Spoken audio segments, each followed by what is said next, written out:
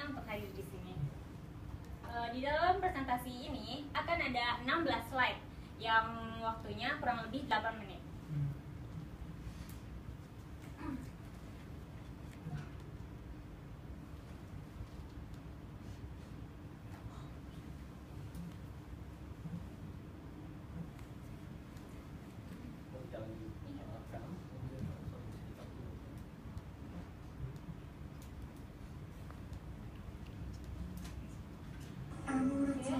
Saya Lintang dan tentunya kita semua di sini adalah TimUR. Saya dari grup T.E.A.M dengan pemimpin super DC yaitu Kak. Di sini akan dibahas tentang Airzone, di mana Airzone adalah sebuah store yang disediakan oleh T.E.A.M yang di dalamnya kita bisa melakukan transaksi jual beli secara online.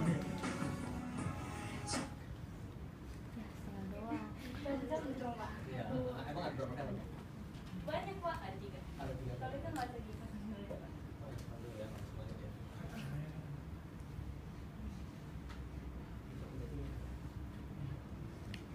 Dan di dalam presentasi ini akan ada 6 pembahasan, yaitu what T.E.A.M first, why T.E.A.M first, how T.E.A.M first, strategy project, achievement project, dan contribution. Apa sih T.E.A.M first? Pasti pada pengen tahu dong ya. Harus mau tahu.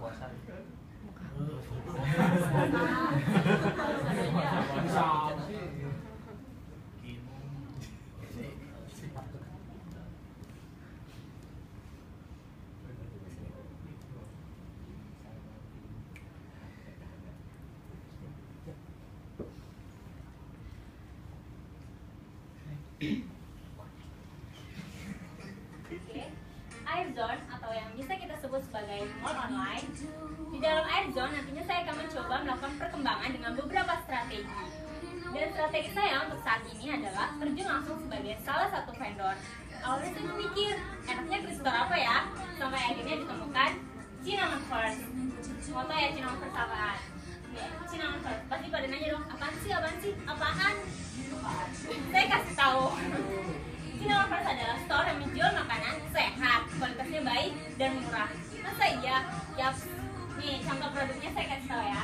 Klasik T.E.A.M dan harganya cuma 65.000 loh per 6 piece. Ada juga coklat chips T.E.A.M cuma 75.000 per 6 piece. Dan di tanggal 3 Juni, Kak memberikan saya sebuah challenge untuk melakukan 3 transaksi real di T.E.A.M first. Kalau gagal, saya tidak boleh bertemu dengan Kak untuk melakukan bimbingan. Duh, challenge itu kalian kirim dari RH. Itu bikin langsung mules gitu rasanya. Gak lama pikiran mules, saya langsung menghubungi teman-teman saya untuk melakukan 3 transaksi di T.E.A.M Store. Dari tanggal 4, saya mendapatkan 3 transaksi. Kemudian di tanggal 5, saya mendapatkan 8 transaksi. Jadi berhasil ya challenge dari KAI.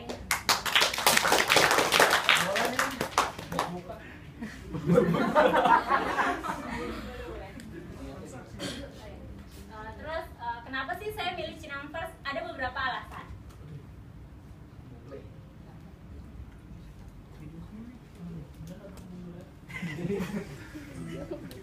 Ini alasannya ya.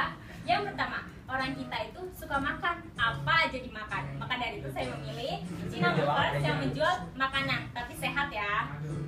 Yang kedua, suka makanan murah tapi yang harganya murah. Pas banget loh, di T.E.A.M first itu cuma 65.000 per 6 piece ya.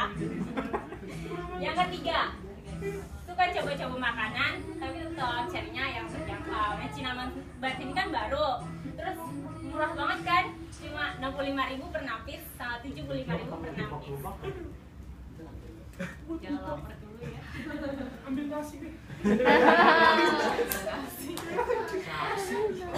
Dan pastinya mau tahu kan siapa aja sih yang ada di dalam Airzone T.E.A.M. Yang pertama itu ada Kai sebagai CEO, juga ada Kai sebagai problem solver, juga ada Eka Harahap sebagai cheerleader, juga tentunya ada di E-Team, saya, Dani, Nuril, dan juga Rista.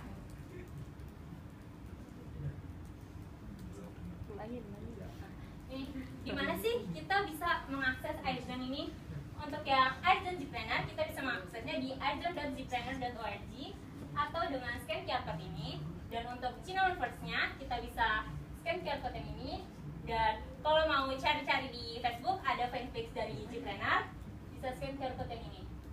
Jangan lupa like ya. Iya. Dapat kali. Dan ini adalah saya memiliki 15 strategi yang akan saya jalankan untuk KKP. Dan strategi ini sudah kuantitatif. Dan achievement dari Airzone sampai saat ini yaitu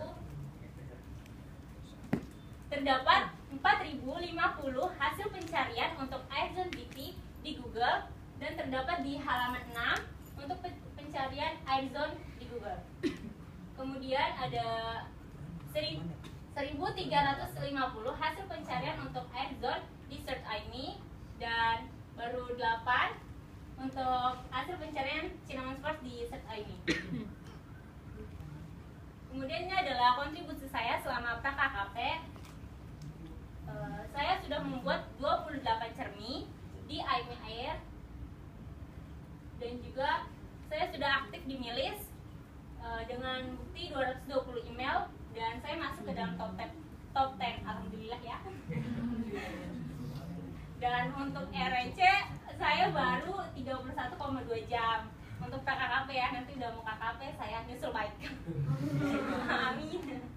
Nyusul kemana? Nyusul itunya juga.